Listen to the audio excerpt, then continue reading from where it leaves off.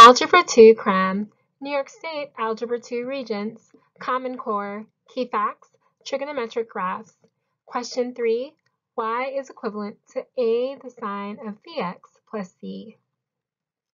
To order this complete Cram session, inbox me at nemedicine@gmail.com and be sure to tell your friends and classmates who also need to review to order this Cram review. Okay, let's delve into this problem together. Review question 3. What is the phase shift of the function y is equivalent to 5 the sine of 3 times x minus 0.6? Is it 1, 5 up, 2, 5 units down, 3, 5 units to the right, or D, 5 units to the left? When I said D, I meant 4. I'm intermixing the A, B, C, D, 1, 2, 3, 4 answer systems. All right, so definitely press pause at this time and I'll give you a moment to think.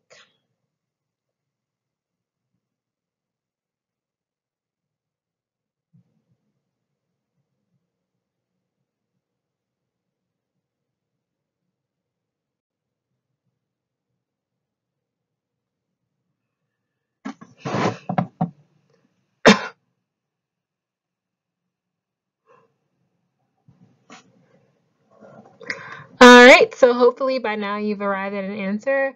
If you haven't, that's fine. Let's try this out together.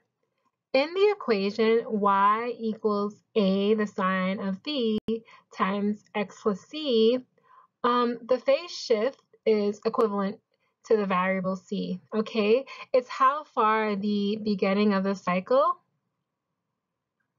has been translated horizontally, okay, in the direction of the x-axis. The value of c gives the number of units of the phase shift, but the sign tells the direction. Okay, so our phase shift c here, or this, represents the concept of a phase shift. Positive means a move left, and negative means a move to the right. I know this might seem kind of backwards, but trust me, that's what occurs, okay?